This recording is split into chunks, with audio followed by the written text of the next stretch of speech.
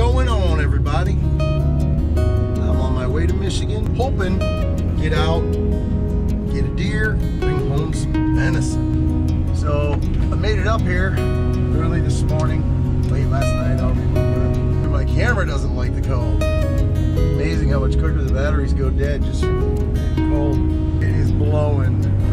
It's like I left a hurricane and came to a typhoon, a cold one. Temperatures are getting pretty chilly, which is good, but it is blowing 50 miles an hour, so it's good.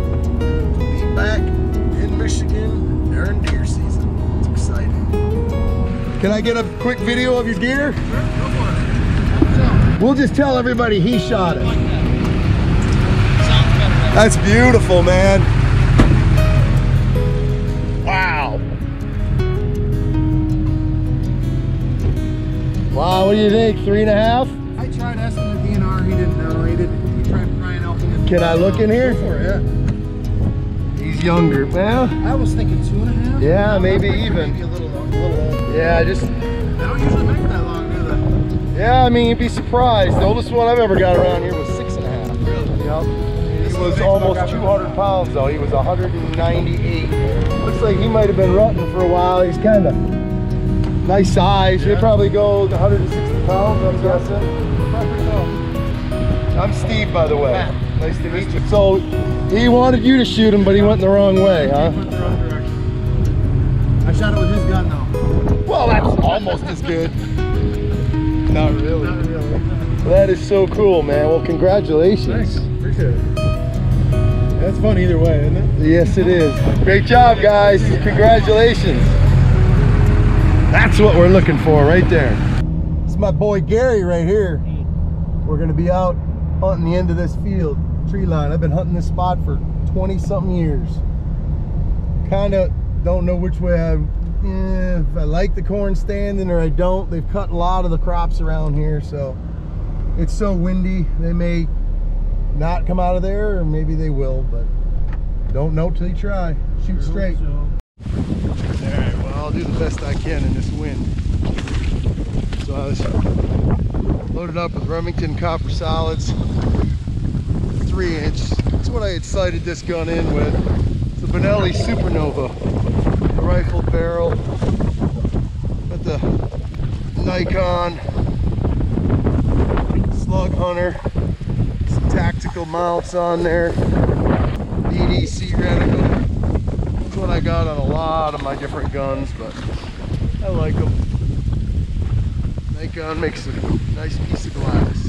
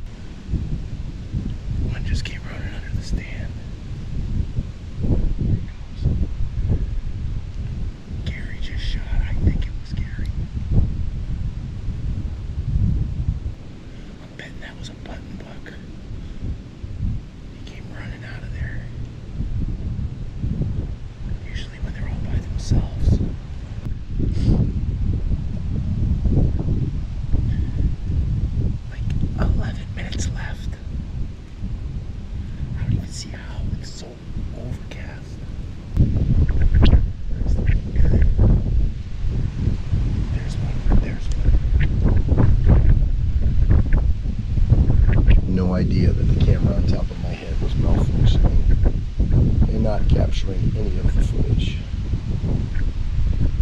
It's a big doe. I think I'm gonna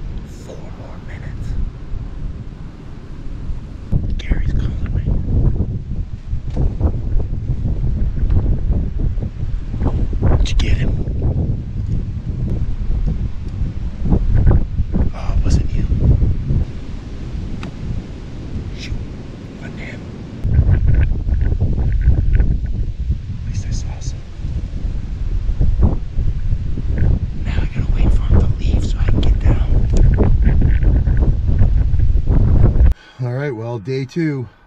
Probably could have taken a big doe last night, but just want to play it out. I don't want to shoot one when the big boy could be following him up. So still early in the trip. See how it goes.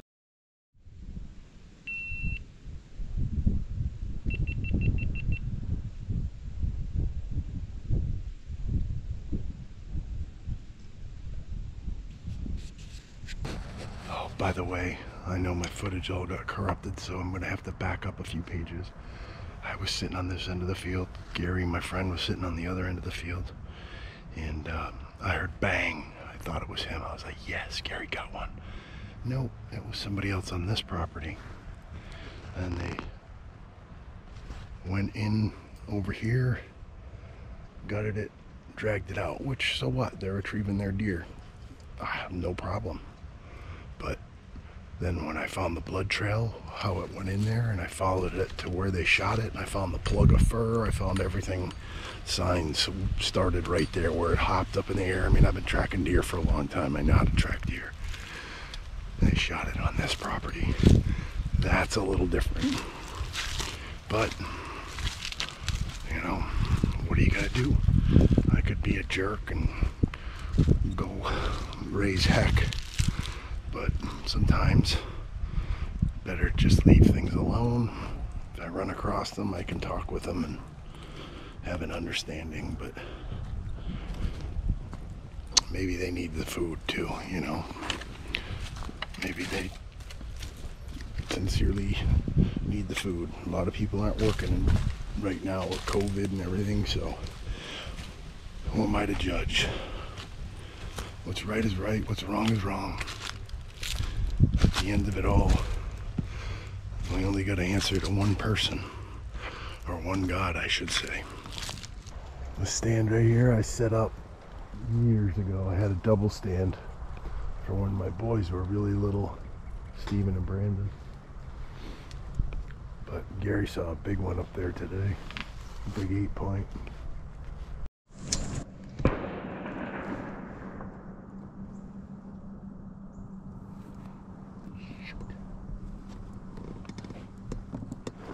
That sounded like it was right in line with the tree line that we're on. Further down. That was too far to be Gary. But the part that scares me is because that big buck he saw this morning was working this area. Now granted, he could be going in other fields, crossing over, but if he went back in there and bedded down, further down, he could have just got up. I just heard that impact. He hit a tree, and it wasn't a pass-through. He took a quick second shot, well, not a quick one, but he got a second shot off, and the deer was probably moving, and he was panning through the woods, took a second shot, and you could hear it hit a tree.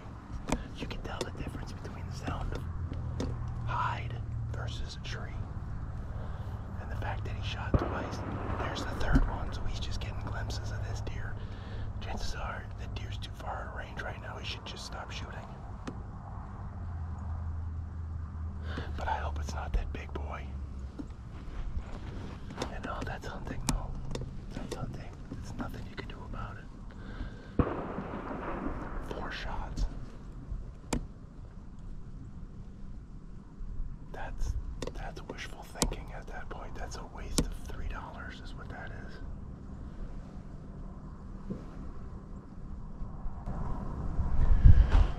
I can tell you I've sat here one evening, one morning, and this is my second evening, and I've learned enough of just what I've seen in those day and a half, whatever you want to call it. I could make a move, but based on the wind and where they're moving, I could just get set up again. 5 shots. It's the witching hour, man. The temperature is plummeted again because the sun went down. So the temperature's dropping. That front is moving across Lake Michigan. The deer are gonna be up on their feet. I don't have any major trail systems here. What I've got is the best view. It gives me a longer distance. This is a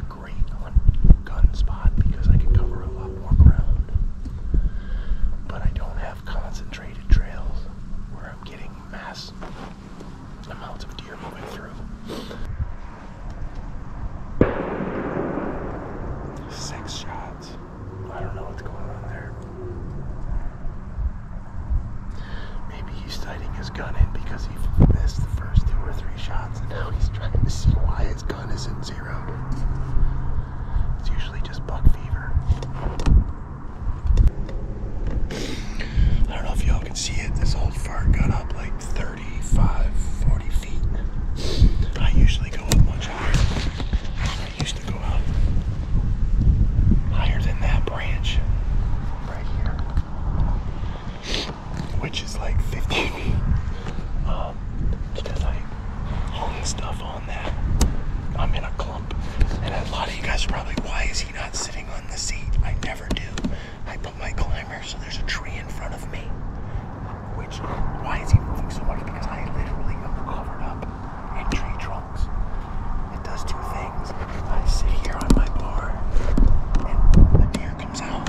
I can put my gun against the tree and have a steady rest. I can slide back, slide in. It allows me to be more accurate. Then I can dial my scope all the way up, get on the vitals when they're 100 yards away. And I can see, because I'm sucked right in, I can see if I'm getting any movement from the wind on the trees. And aim small, miss small, and put it right in there. Take a deep breath, find 0, and just let that gun surprise you. Just hold steady. A lot of inaccuracy comes from your heartbeat. You get excited and you start shaking. It's called buck fever. It's real. And you've all experienced it. If you've ever hunted a day in your life, you know what I'm talking about.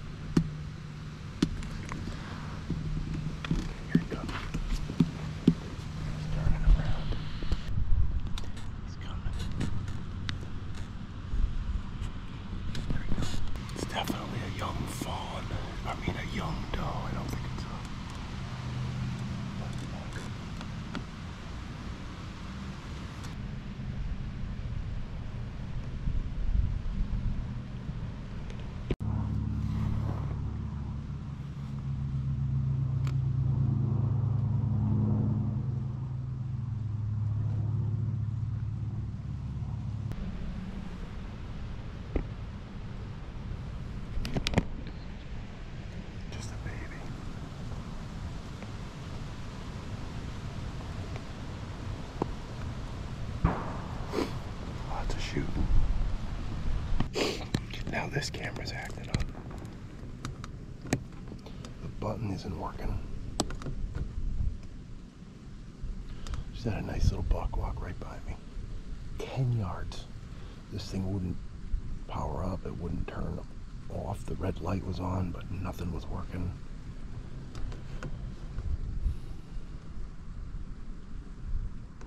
I wasn't going to shoot him. He was a 1.5-year old buck. 6 point, probably. But still, that's why I'm bringing these cameras with me, so I can record it. He was right on the trail, walking right in front of my tree. So I got this camera back up with my last battery in it. But by the time I got the battery changed out, the deer was 60 yards away. I called him right in.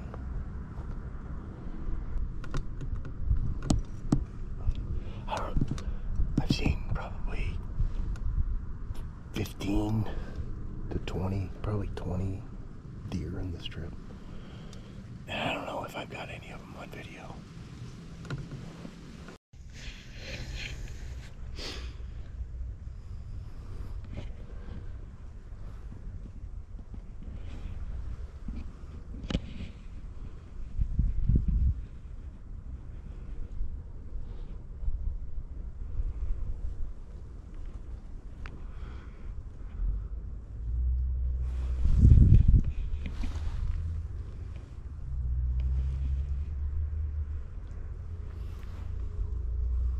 Little different strategy this morning.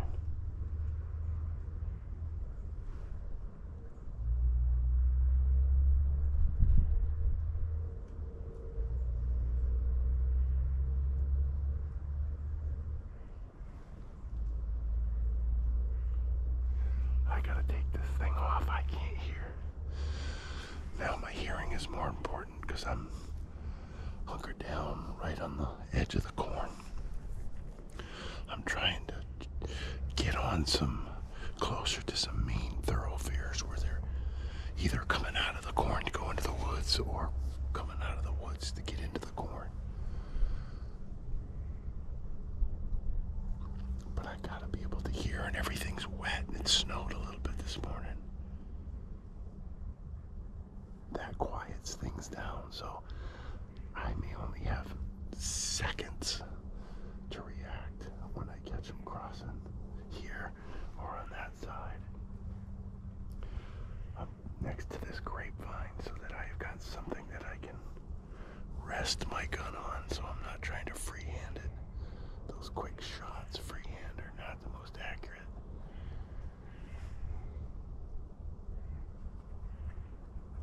We're gonna stick it out here for a little bit and just see if we can change up our luck. Okay guys, this next clip, both cameras, the one in my head and the one that you see right here, were corrupted. I got nothing of the camera on my head, and the footage that you have here was in fast motion with no audio, all corrupted. So this is all I could salvage. So let me give you the breakdown on what just happened. Buck of a lifetime comes walking down the trail towards the corn out of the woods. I see the deer coming, turn the camera on my head. The deer comes up. I have him in my scope with no shot opportunity. He gets to 20 feet and my camera goes from 100% battery to 0% battery in all of 20 seconds. The camera then shuts down, like you saw in the last other clip when the buck was underneath me. This buck is in my face, 20 feet. I got him in the scope. All he needs to do is take 2 more steps, and the camera goes beep, beep, beep, beep, beep in his face. He spins around, takes off, gone out of my life. If the camera didn't malfunction, I would have shot him at 10 steps. The wind was blowing in my face. He was coming from the woods to the corn like we anticipated. Lost opportunity. So what you see here is me freaking out, explaining how big the buck was, how I did everything right, put myself in the perfect situation, and now I missed the buck of a lifetime because of a malfunction that was out of my control. I haven't shot a buck this big probably in 10 years. And that buck was 154 inches of tine length. So, missed opportunity.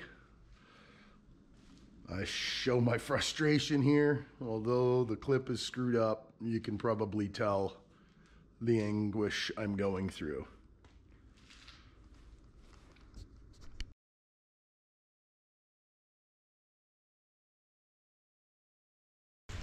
just gotta show you guys kind of what's going on here.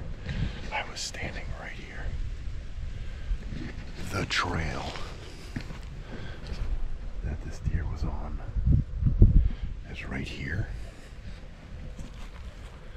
And it splits and it comes right through here.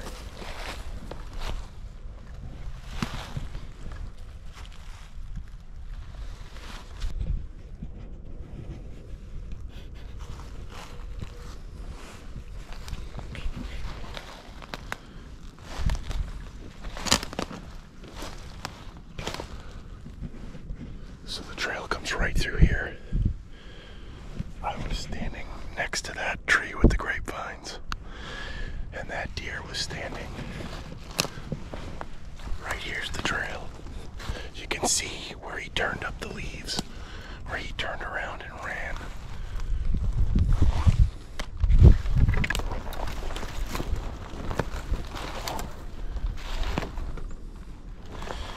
He was standing right here. There's where his feet were, and there's where I was. It's less than 10 yards. It's 25 feet.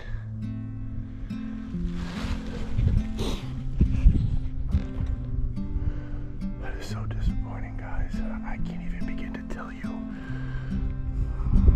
You're a hunter, you know. You work so hard for those moments, and they only come around once in a while, especially when you're making your own walk. It's not like I'm in Pike County, Illinois. Your chances are a lot better. This is intel from trail cameras and using the small plots of land that you have to hunt, playing the wind right. It's understanding where to be, when to be there, when not to be there. There's so much that goes on into this that, look at the old buck rub.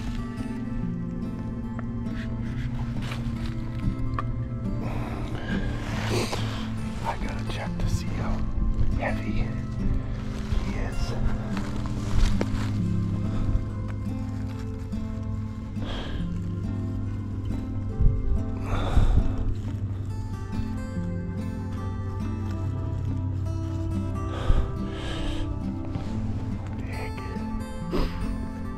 Big, heavy deer. His tracks are, I mean, he's a stud. In a perfect world, you know, maybe if I would have had a tree stand up in here. But hindsight's always 20/20. I could have just shot him, said forget the video, let's get this big buck on the ground, but I'm trying to do it right. I'm trying to be good at my new job. Hindsight's 20/20. I could have done a million things different. Well, I figure we leave you with a nice sunset. All right, you guys. Well, I promise I figure out the camera problem. We get a couple deer on the ground and we do some cooking. Love you guys. We're out.